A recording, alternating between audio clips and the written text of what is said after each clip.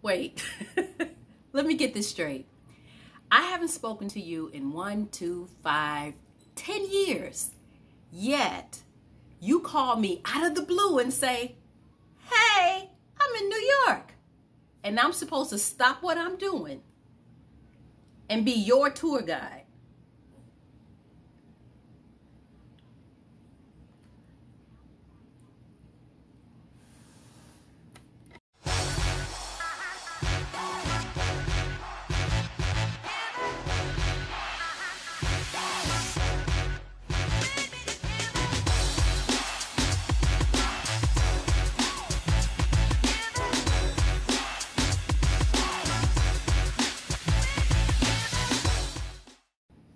Hey, it's your girl, Miss Jovial. Ooh.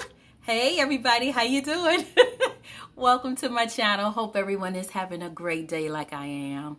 I am here just to share a little page out of my notebook with you all. So, you know that for the last 20 years, I've been a New Yorker. I'm a New Yorker.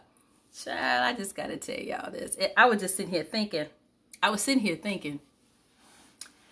when I moved to New York, it was the greatest time of my life because it gave me a chance to be in a new city, a fast-paced city, and a city that holds a lot of dreams for a lot of people. It gave me a chance to meet people and just do things I've always wanted to do. Like I did my acting on television. I was on several TV shows, and I met so many artists. And I just had a fabulous time being in New York. By all means, want you to take it in a negative way, but this is the truth, okay? Now, when I lived in Chicago, I kept in contact with a lot of people. And I'm not going to say that everybody that I know is my friends. I call them associates. There's a lot of people that I know. That's true. But I didn't hang out with everybody. But it's just really funny how when I decided to go to New York, I don't know, just people just start calling out of nowhere. I mean, people that I haven't spoken to in 1, 2, 5, 10 years. And they wanted to come, not to visit me, but they wanted to come to visit New York, and they needed a tour guide.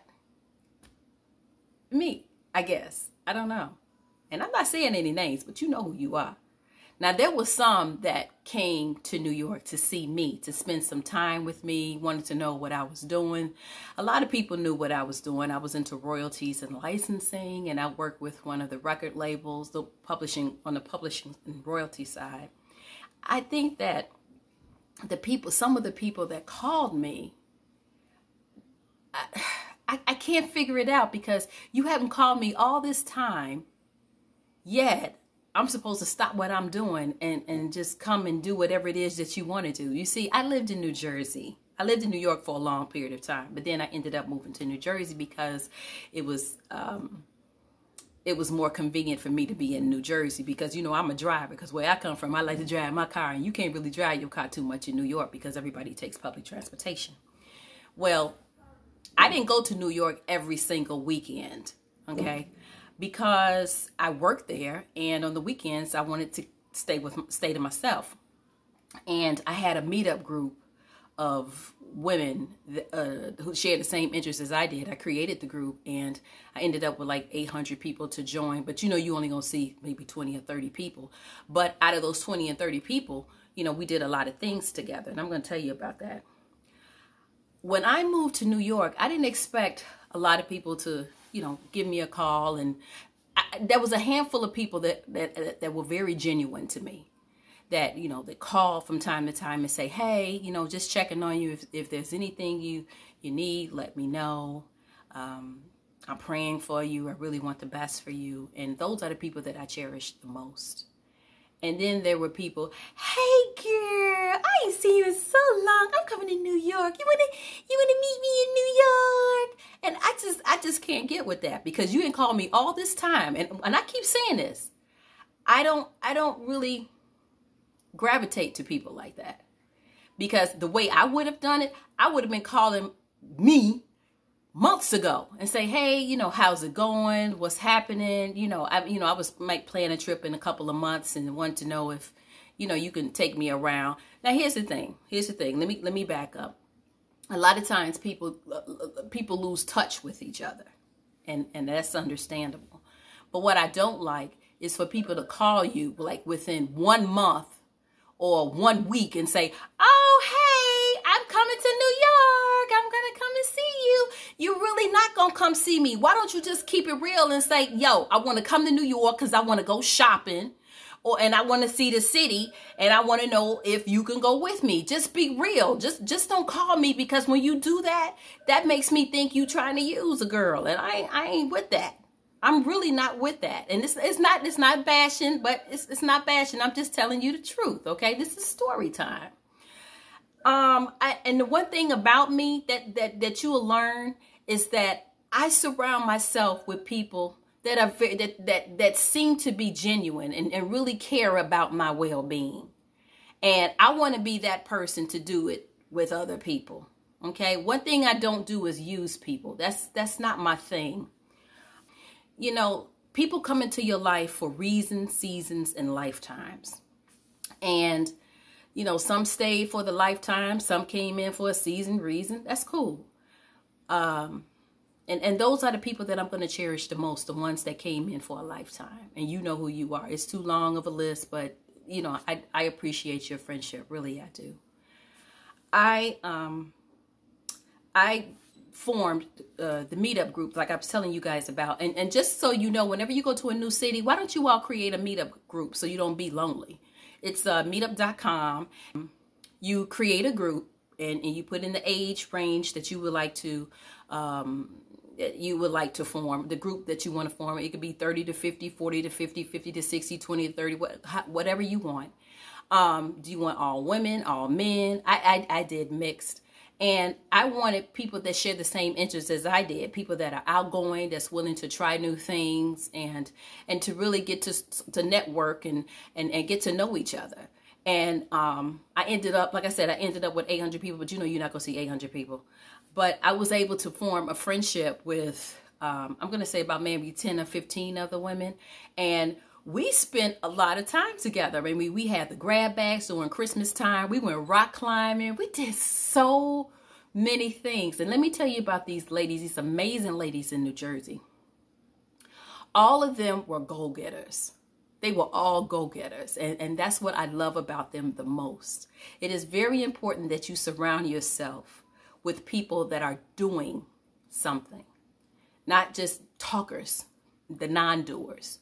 The people that sit around, and we all know people like this, not the people that sit around and say, oh, you doing that? Oh, and then you got people that tell you, I wouldn't do that if I were you. You don't want to be around people like that. You really don't, because what happens is it starts to rub off on you, and then you start to question yourself, whether or not you're able to do whatever it is that you want to do. When I was in my 20s, I have to make a confession that I was social, I was young, I was free, no kids. I wanted to kick it with everybody. Yo. I was one of them people that wanted to come to the picnic. Oh, hey, girl, hey. But as I got older, you don't need all that. I don't need a grand entrance when I walk in. Oh, yes, I do. Yes, I do. No, I don't. I really don't. I've gotten older. I'm over that. I'm pretty much laid back. I'm more of a observer, more so than a party stopper or the life of the party. I don't do that. I rather just, come in, hey, how you doing? And I'm sitting down. I'm good. I'd rather be alone than be in a wrong company. And I don't like to be around the wrong company. You know what I mean? So I try to be around people that are positive, that support one another. I'm not perfect under any circumstances. Now, when I was in my 20s, ooh, I talked a lot, child, honey. I talk. Hey, girl, she get on my nerves. But see, one thing about me, though, let me just, in defense of myself, I tell people face to face how I feel. That's one thing about me. I tell you face to face. I don't care for you because of 1, 2, and 3. Okay? Now, either we, let's work this out, or there's going to be a problem between the two of us. And that's one thing that I like about myself, because if it's something that I've said about you, I will admit to it. But I am not going to sit here and, you know, pretend to like you when I don't. But, you know, I've never been a follower. I've never, ever been a follower. I don't like to follow people. I really don't. If anything, I like to lead. That's something that I've always liked to do. And I don't mind standing on my square by myself. You know, people, you know, if I'm in a group of people and 14 people agree with this and I'm the only one agree with that, I'm good with that. Really, I'm good with that. I had a couple of friends who had friends, and then when I saw their friends, they were doing this, that, and the third and all this stuff. And it was either motivating or not motivating. So, you know, sometimes, unfortunately, you have to pull yourself away from people who are not doing the same things that you want to do. And it may result into something not so good. But, you know, I'm not an I'm a person. And I just can't stand it. I mean, I know some people are, I'm gonna do this. I'm gonna do this. You know what I'm gonna do? I'm gonna do it. I don't do that. A lot of times, not that I've gotten older, I just simply sit down, write out what I want to do it, and then let people know what I did. That's what I do. Now, I have to admit that sometimes I can be a procrastinator. I know. I'm working on that. It's not easy. But, you know, I'm getting it all together, y'all. It's a process.